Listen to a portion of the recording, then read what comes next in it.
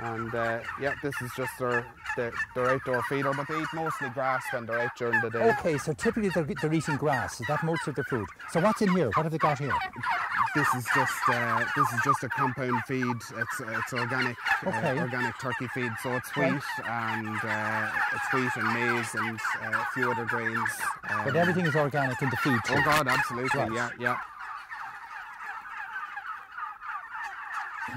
So how old are these now? These turkeys are about 11 weeks old at this stage. Right. So what weight would they be now, and what weight when they're ready for? They're probably about 8 pounds now at the minute, and they'll finish at an average of about 14 pounds. Right. Give or take. And will you do all the processing here, or who does all the plucking? We do. We dry pluck them ourselves here on the farm, and we hang them for about a week, and we dress them ourselves then in our own butchery and sell them off. Your own butchery here too? We do, yeah. Right. And then where do they go? Where do you? We sell a lot of people just come and collect from the farm, and then we have some collection points around the country as well for people to pick up their turkeys. They're incredibly happy, aren't they? They're obviously looked after well here. Absolutely. They seem to love the grass. Is that important for them, the grass? It is, yeah. The grass actually, it makes up, as dry matter, it makes up about 25% of their diet. And it makes a huge difference in terms of the flavour of the turkey. Yeah. And also just for the health of the turkeys, it's what they would naturally eat. So when you compare these with non-organic, what's the benefits here?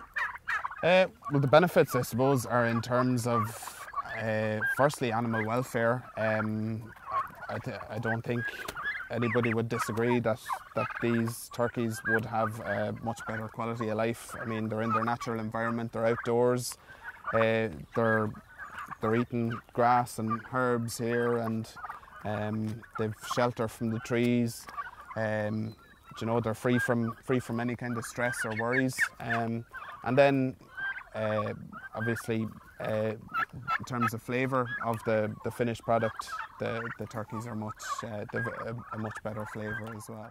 And how big will they be now? What weight will they be when you?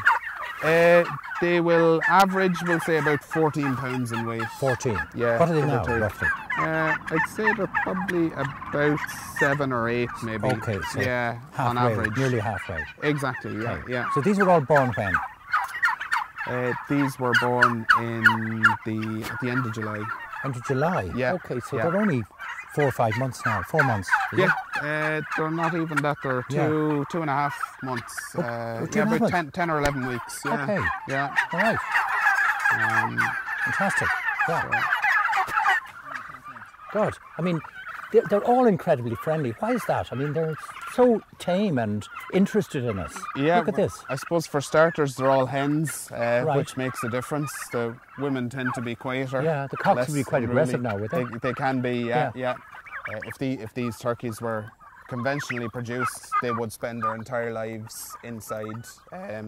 They'd never see a blade of grass. And they'd be packed in. They'd be fairly confined as well. So yeah, this is just it's a natural way of rearing them. We don't need any medicines, or they don't have to be fed any antibiotics or anything like that to keep them alive. They're naturally healthy.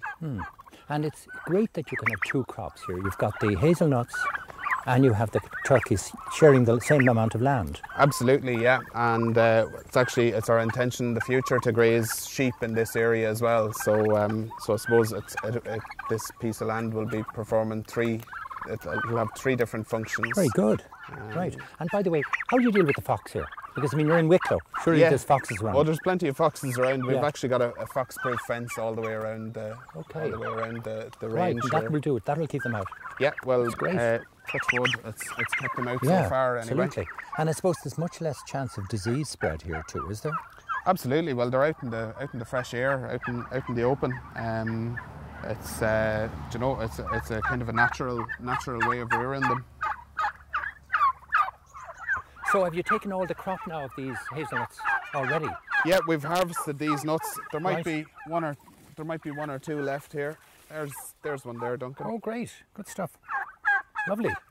And I mean, these are much better than the ones that you now would get in the wild. Yeah, they have a much bigger kernel inside as well. So yeah, they're delicious. They're really good. Good. Can I try it? Oh yeah, absolutely. And you can eat the shell. No, you can't. God, I'm eating the shell. It's lovely.